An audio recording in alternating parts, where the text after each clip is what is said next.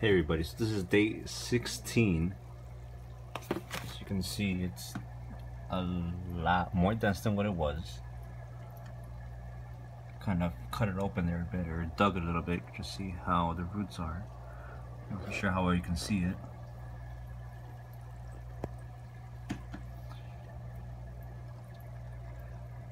This is just my little experiment. I'm going to see how it acts when it's submerged.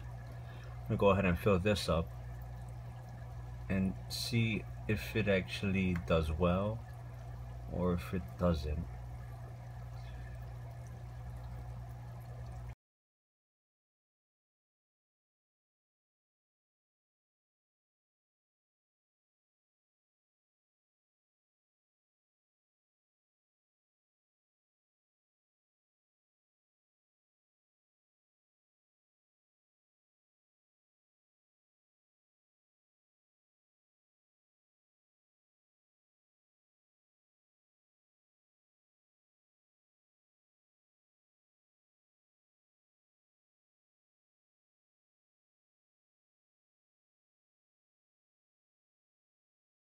Alright, so I finally got the water up to where I would like it.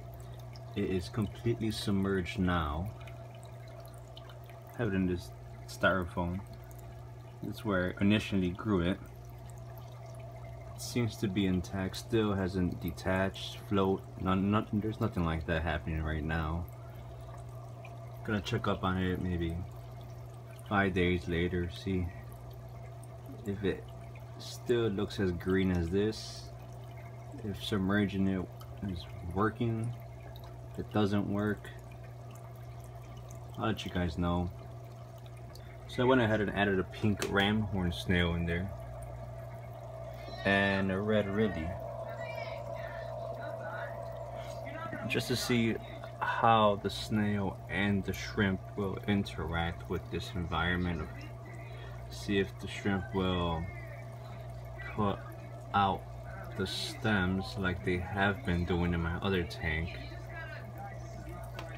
which is why I brought actually this here, right there, right there. It has a little mesh around that, so I can plant it inside so that they don't keep uprooting the stems. Just did that today. Hopefully it grows out, but let's see how it goes. Just one more shot.